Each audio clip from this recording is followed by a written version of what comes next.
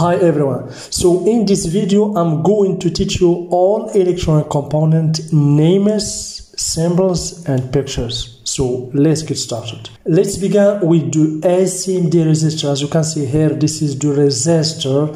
Here we have the symbol for resistor. As you can see here in the motherboard, over here we have SMD resistors. The second component is the SMD capacitor, as you can see, and this is its symbol. Here we have plus and minus. This is polarized capacitor. Here, this color over here means the negative terminal, and here we have the positive terminal. We called it electrolytic capacitor. As we can see here in the motherboard, do you see? Here we have electrolytic capacitor, here we have plus, here also we have plus. So this part is positive terminal and this part is negative terminal. Then we have the tantalum capacitor. This is also polarized capacitor. This is the positive terminal and over here we have the negative terminal. Okay, so here also positive, negative. So this, as you can see, bended line means negative terminal. Okay, then we have one of the most important component in every motherboard. This is the ceramic capacitor. This is the symbol for ceramic capacitor. As you can see here in the motherboard, you can find ceramic capacitors everywhere in the motherboard. As you can see here, here also we have ceramic capacitor. This is ceramic capacitor. Over here we have ceramic capacitor, etc. But please pay attention. This component, for example, it has the same shape as you can see as the ceramic capacitor, but this is inductor. As you can see, we have L means inductor. So the ceramic capacitors is around every IC in the motherboard. Okay. Then we have inductor or coil, winding inductor. As you can see, this is its symbol. We find this kind of inductor in the computer motherboard. Okay. Then we have the stacked inductor or SMD inductor with this symbol. As you can see here in the motherboard, we have the stacked inductor. This also, this also, this also, and this. So this is inductor. The reference for inductor is, as you can see, PL or L. Okay, here we have PL38, but here we have L13. Okay, anyway, you can find L or PL. Then we have other kind of inductor. This is thin film inductor, exactly as we have here for this one, or even this, and also this one. Here we have L4, L1, okay, and those are capacitors. So we have SMD fuses. Do you see? It has two symbols, this symbol with a line here or this symbol. So here we have F means fuse or 0 also means fuse, but we call this a fuse resistor. So let's see the motherboard if we can find any fuse resistor here or fuse. So basically we don't have here any fuse here. As you can see, this is fuse resistor. I don't know if you can see it or no. Anyway, this is the fuse resistor. Okay. Then we have SMD Zener diode. As you can see, the purpose of Zener diode is to stabilize the current in the circuit. Do you see this line? The blue line means we have the cathode. This line means this line, as you can see, the cathode, and for the anode we have the anode. But pay attention, you can find some diodes like this one with a black color. As you can see here in the motherboard, for example, this diode over here, we have a black color. This is not Zener diode, this is a normal diode. But over here we have the Zener diode, as you can see, with a blue line. Okay. Here we have the SMD push button switch. This is basically a normal switch with, as you can see, the symbol. We find the switch in the on-off button. Then we have normal diode. This is SMD diode. Do you know exactly what SMD means? SMD means surface mounted device. Okay, means the component is mounted in the surface, in the motherboard surface, okay, not holes, okay. So this is diode with the anode here and the cathode here. So let's see the motherboard if we can find any diode over here. So let's see. Okay, here this is basically inductor, this is also inductor. So let's see if we can find any diode. Here we have resistor. Here, do you see? Here we have diode, as you can see. This is diode. Here we have PD. So for diode D or PD, we have PD to T means this is diode. Here we have the cathode. Why?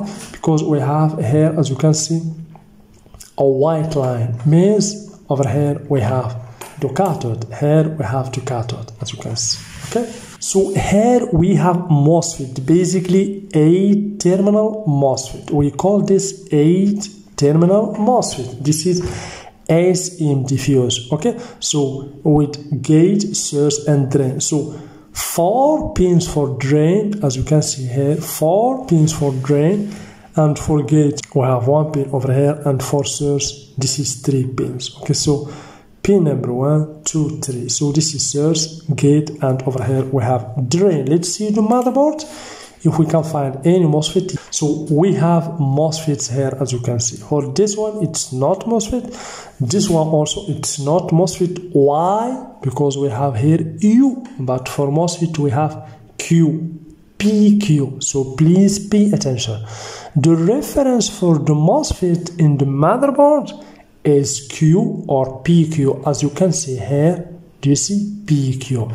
But for the IC, as you can see, we have U. So this is IC, this one also is IC, and also here, as you can see, we have the IC. Okay, we have here U3. Okay, so this is 2 MOSFETs. Do you see this dot over here? This dot means this is the pin number 1, 2, 3. So this is the source, gate, and over here we have drain. Okay, then we have the transistor, exactly the SMD transistor we have, because this transistor is mounted in the motherboard surface, okay, with base, collector and emitter. So base, over here we have base, collector and emitter. Okay, always remember base, collector, emitter.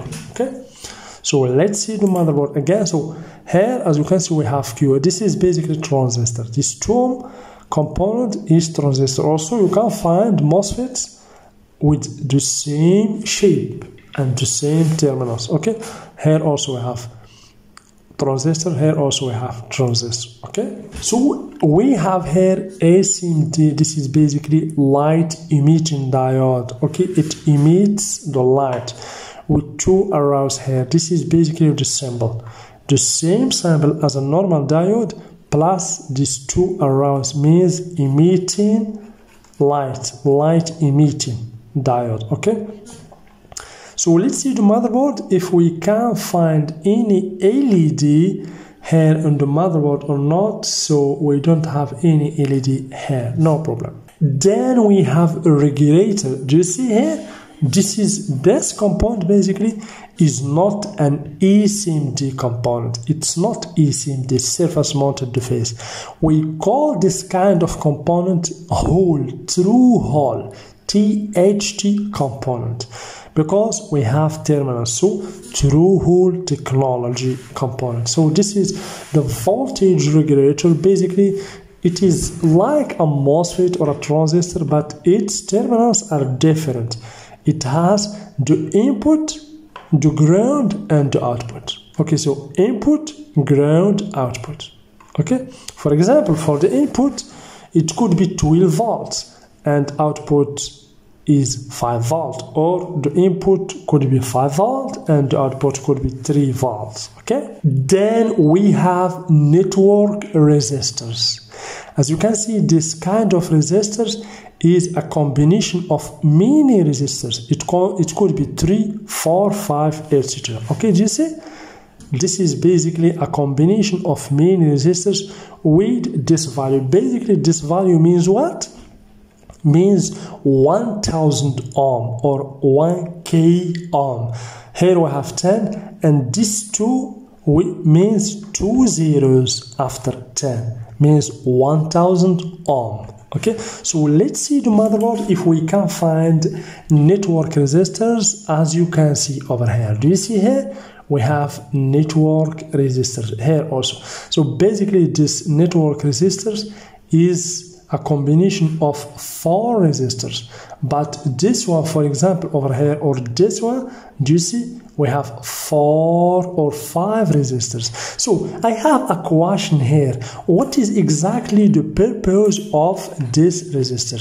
So basically the purpose of this resistors is to minimize the space in the motherboard, to gain the space in the motherboard. Okay, then we have the current sense resistors. This basically, it senses the current, is it okay or not okay. So we find this kind of resistors always in the beginning of any circuit, especially in the charge circuit, 3 volt 5 volt circuit. Okay, so its resistance is about 0 or 2 ohms. So let's see in the motherboard if we can find any current sense resistor. As you can see here, we have current sense resistor. Do you see here? Basically this is the power jack, and as you can see here we have the switches and we have the current sense resistors over here.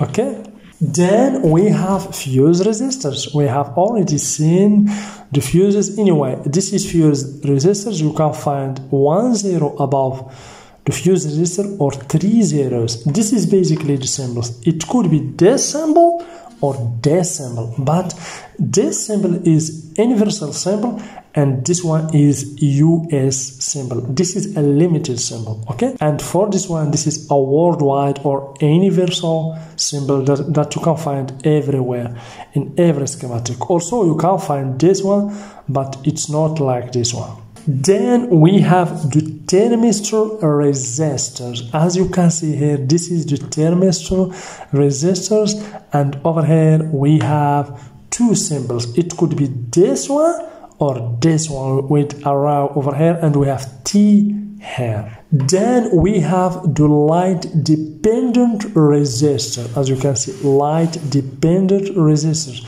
It is the opposite of the LED. So for the LED, the arouse is in this direction out, and here the arouse is in. So this is photoresistors. So we call it photoresistors or light dependent resistor, LDR.